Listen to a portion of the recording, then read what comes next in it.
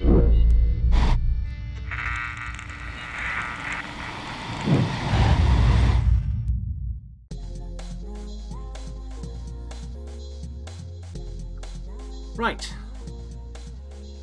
other build. See this guy? This is my reactor. And it's a good reactor. It's a reactor of distinction. Okay, it's producing 702 RS per tick, well, 701 and a bit, which is going very well powering my stuff. But there is a problem with it. Okay, we currently have the control rod 40% removed. Okay, this means the higher that number, the less radioactive material we are using to provide the power we need. Okay, which means, you know, basically we're using 60% of our available power of this reactor now. And as we build stuff for this, and as we build other stuff about the base, that number is going to go down and down. And there's one last thing I want to build in this corner, which is going to be absolutely massive in terms of power drain. So this reactor is no longer going to cut it. Andy, double compressed cobblestone. So it's time for us to build something more powerful than our reactor. And what I'm going to do is I'm going to turn this, which is a passively cooled reactor, which basically means it takes in radioactive material and we draw the electricity from it directly. And we're going to turn this into an actively cooled reactor, which means what this is going to do is this is just going to heat up water and make steam. And we're going to pass it through a turbine to make that steam into electricity. So, to do that, we're going to need this stuff. And these bits are going to go into the reactor. And this stuff is to make the turbine. So let's grab this stuff first. Turbine housing. Why do I have turbine housing? Oh, I see why. It's because I need more than 64 turbine housing. That's okay. Right. So, the first thing we need to do, okay, to change this over is to get electricity into this. So the first thing I want to do here is I want to turn this thing off. So let's deactivate the reactor. And that means from now on, everything is running off the batteries and it's not going to last long. So let's get up here. And I want to take these nooks off.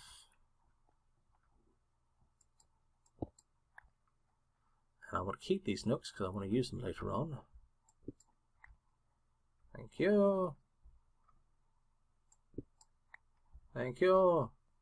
And finally, this is going to be the one that messes up. Yeah, that works as well. Okay. And then, down here, okay, if we look at the back of this, alright, at the moment what we do is we feed in yellorium in here, and we get cyanide outside, so that's our radioactive material, yellorium. And then at the back of this, we draw electricity down to, then that powers everything. Okay? So what we're going to do instead is we're going to disengage this electrical bit, so let's do that straight away. Like that. And instead, we're going to pump water in here to get turned into steam, which we will do. And in fact, let me get flying because the last thing I want to do is get swept into oblivion by this. So we'll knock out that piece of glass and we'll put instead one of these reactor coolant ports. So let's pop that in there like that. Wait for the redstone to dry away. There we go. Brilliant. That's going to lag like mad for a bit. And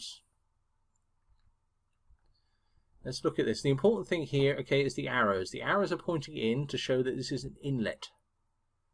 Okay, and if I show you this, down here we've got a pool of water which is basically being sucked up by these pumps and it's going up here. So if you, okay, so this water will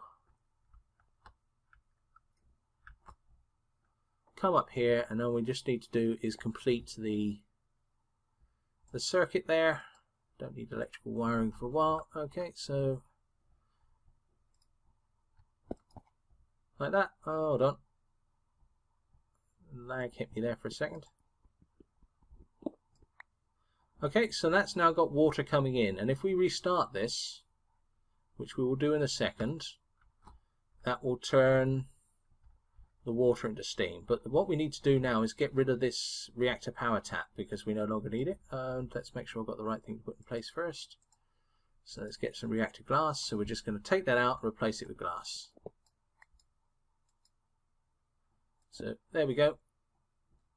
And I'm sure I will use that reactor power tap later on. No, I don't think I ever will again, but I've still got it. So now if we fly over here and turn this back on, okay, you see we've got water and steam now. Press O, get rid of that. We've got no steam, but we've got loads of water. So let's turn this on. Activate reactor. Water goes down, steam goes up. So we've now got 9,800 millibuckets of steam being prepared. You can see this is really heating up, and I will deal with that later on. So let's turn this off. So now we've got steam. Now we need to do something with it. And what we're going to do is I'm going to place 2 more of these reactor cooling ports in the back of the reactor. Okay, and they are going to provide steam to the turbine, and then afterwards they're going to take the cooled steam back into here to be heated up again. So it's basically a circuit. And let's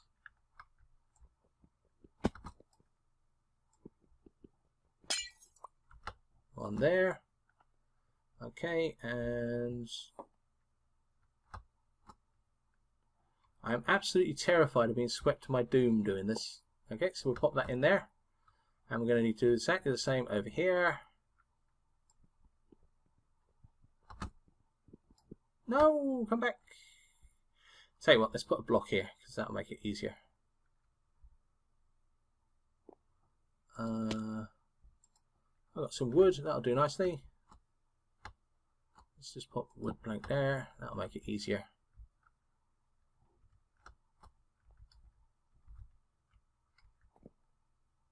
Right, so let's pop that glass out. I think I lost that one, and let's put that in there. Oh no, it's down there, and now we can get rid of this, so matic it away. Right, so this is a bit confusing because basically they're saying all input, no output, and we'll deal with that by taking our wrench to it.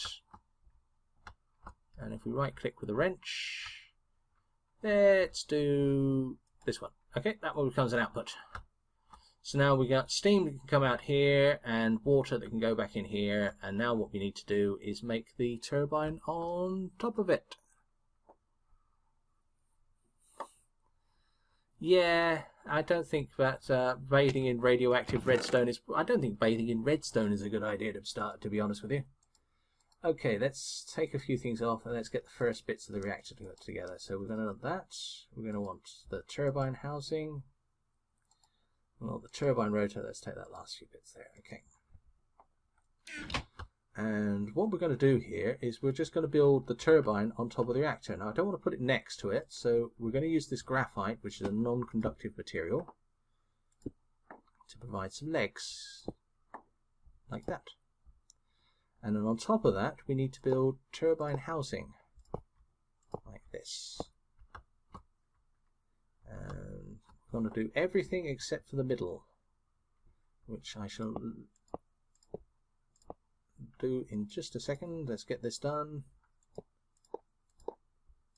So, okay, and here, one there, one there. Okay, and then here we will put in the rotor bearing. And what's going to happen is the rotor of the turbine is going to sit on this, and this is what's going to turn it. Okay, so that's the base, and then we want to build up 2, 3, 4, 5, and same in each corner. 1, 2, 3, 4, 5. Same here. Oh, running low on energy. 2, 3, 4, 5. and 1, 2, that might be a problem, like 3, 4, 5, and then on top of that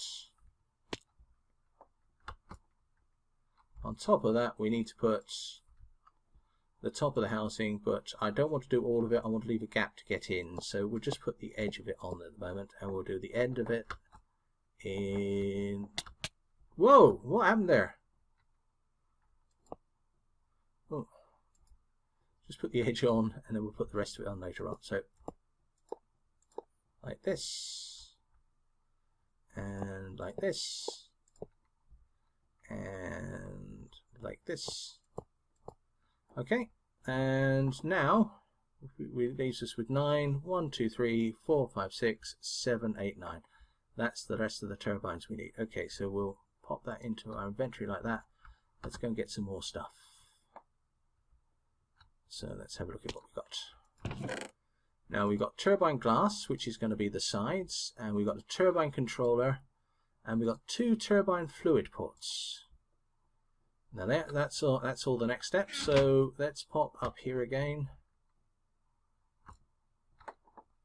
So we'll put the turbine controller on the front, and we will put the fluid ports on the back. Okay, we want one going in, and as before, we want one coming out. So we go back to our wrench and give that a bit of a whack. Whack. There we go. And we might as well just get that set up now, to be honest with you. So let's do this. So we've got an out coming in and an out going to an in. So then what we need to do now is connect them up. So like this. Like that. And same over here. And get back in here. So I'm trying to save power because, hey, we turned the reactor off. Let's get rid of that one on the edge there because we don't need it. There we go. Right, that's gone forever. Right, so this is the turbine controller, and this is going to pump the water in, the steam in, and after the steam is being used and cooled down, this will pump it out as water back into the reactor. Okay, so now what we need to do is get the turbine glass up, so we feel nice and snug and safe. But there's something else we've got to build in here, so we might as well do all of it at the same time, to be honest with you. So let's go and get it. So back down to the ground we go, because we need to make 2 more things. Let's put that there, and that there. Let's get this stuff down. Alright, so the turbine rotor is turned by the turbine blades. And then at the top of it, we need to have something to generate the energy, and we're going to use blocks of gold. There's different materials, so you use different amounts of power. Rawley, if you an out to an out and an in to an in. Oh, I better go and change that. Thank you. Please, guys, criticize, okay? Because I'm talking to you and playing this game at the same time, and I've never built a reactor before, so. Quite honestly, if I do it wrong, I'm going to do it wrong, and you guys can point this out to me. So out to an out and an in to in. Yeah, okay, I've done those wrong way around. All right. So let's just do that. Let's just sort that out quickly. So let's go and get me the old wrench, and if I whack that and I whack that, there you go. That makes sense. Okay. Right. And so we'll put a turbine rotor shaft in the middle, and then on the edge of it we shall put some rotor blades like that, and we'll repeat this on the way up, so like that, and put some glass down here, doink, doink, and doink, doink. No, I'm not going to do doinks all the time, just consider it doinked, okay? So like that, and now we can put 2 more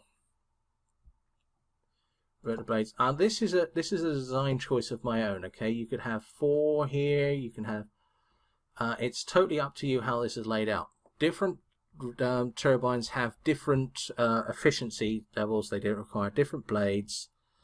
I'm not saying I've got this right. I'm just saying I've got it. Okay, so this is how we're going to arrange this so far. So another one of these, glass around the edge,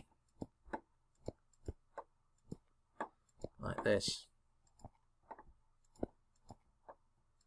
And a couple of blades. So I'm just doing this because I like the pattern, basically. And this is going to be the last bit of the rotor blades, because we're nearly at the top. Okay, like this. And there you go, one more blade and a final blade, and then the rotor shaft goes up one more. Let's put the glass in.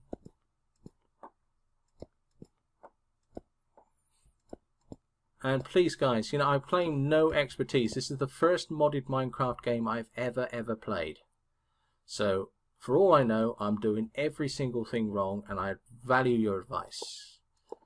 And at the top here, we will put in the ring of gold blocks. That will be what generates the electricity. And then all we have to do is, well, let's eat a burger. And then put the last of, not a reactor power tap, the turbine housing in, and if we've done the job right, and yeah, that's the traditional beating of the turbine with the hamburger. It's a long, well-held tradition. It's done in many countries of the world. If your country doesn't do it, I feel sad for you, to be totally honest with you. So here we go, and if this works, this should change pattern. It worked. It changed pattern. Okay, so, oh, great. Turn me jetpack on. Right, okay, so now we've got two things turned off. Let's turn them both on. So first of all, we will turn on the reactor. Okay, it's instantly created a load of steam, and it's really heating up. Well, we'll deal with the heating up in a bit, but first of all, let's turn on this, activate. Okay, so steam, loads of steam. There we go. Start to generate electricity.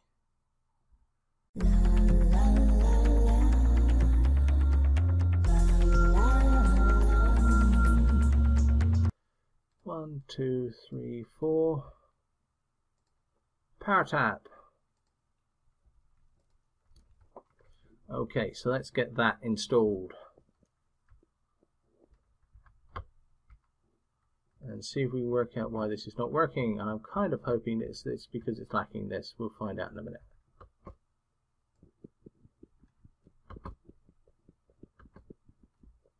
Oh, sod this. Do the same trick. Like that. There we go. Grab that, put a power tap in. There we go, and it's there we go, Matic, because it Matics. And then we'll just put in energy.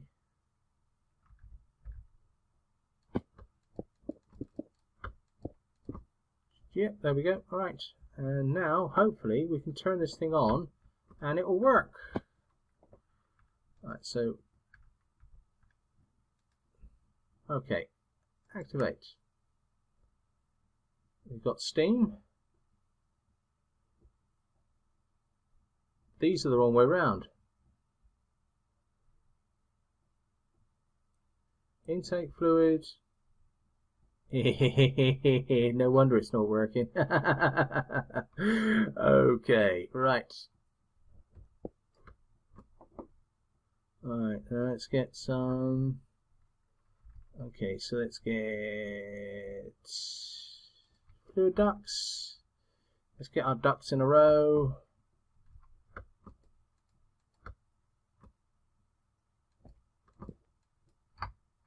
Now we've got that, we can just jump in place.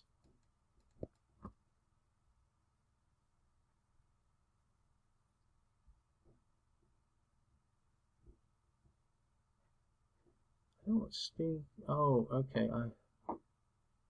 Yeah, I think I see what the problem is here. Let's turn. Go back over here. Sorry, guys.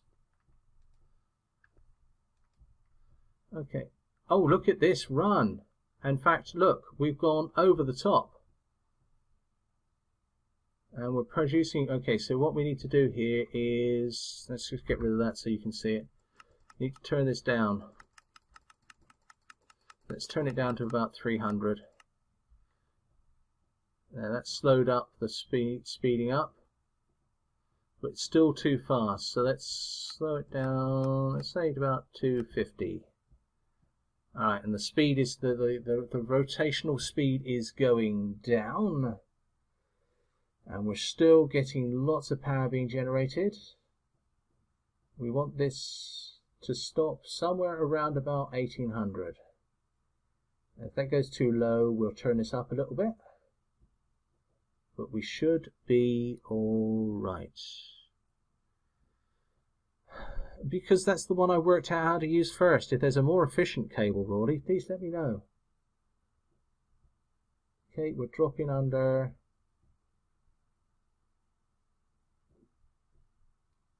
Let's give it a little bit more. So 255. 260.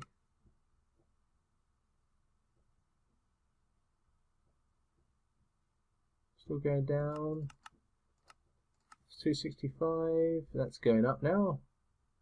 But this is the number I'm looking at, the RPM. Okay, that's the one we want to get close to 1800.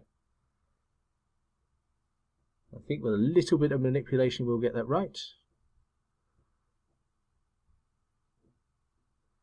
Energy, yeah, I've got energy conduits. I ran into those later on, but I've got red net all over the place at this point, so I never really wanted to change. There we go. I think we're going to stop just by 17, 19. I think that's close enough. Okay, so right, when we were just running this and drawing power from it, it was producing around about 750 RF a turn. So we're using that power and we're pushing it through.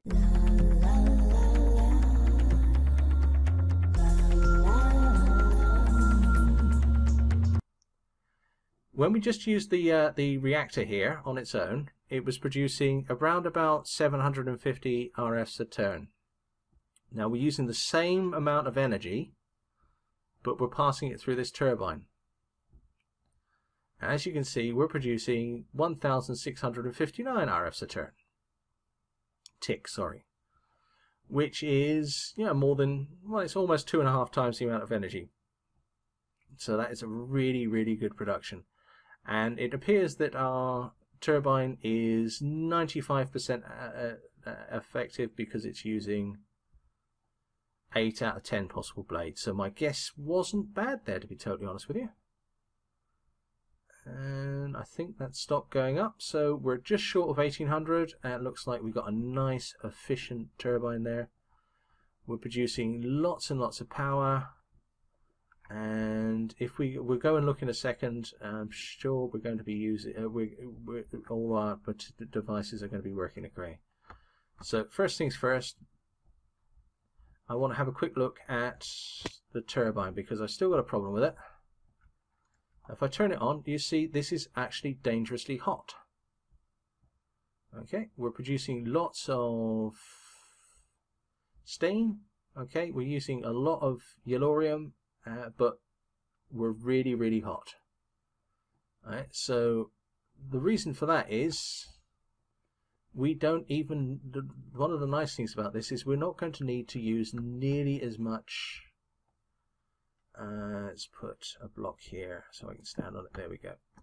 Right, we're not going to need to use nearly as much of the fuel rod as we've got. So we've got it at 40% at the moment. So I think if we put this back to 80 and then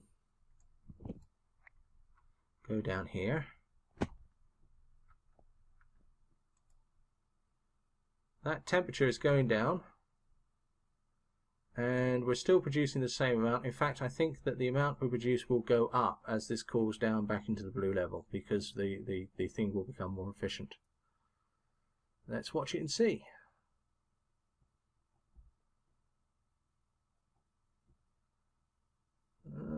No, it's staying about the same. But as long as it's working all right, that's all that really matters to me. Apparently the top tier of energy conduit I use is 10 times more efficient than redneck cable. Gotta be honest, I don't think I really need that much efficiency for Agrarian skies, but it'd be nice to have, wouldn't it? Right. I think we're actually got a little bit of a limitation that we're not getting enough water coming in here. But that's something I can deal with. That water thing should be full at all times. And then we're not producing much steam, and I think this would actually be more efficient if I produce more steam. But that is a little detail I can sort out. As you can see, the temperature now is going down to a safe level. It's out of the red, it's into the blue, and slowly that'll improve. But this, to be totally honest with you guys, is the important reason. This is why this is so funky. Look at that go.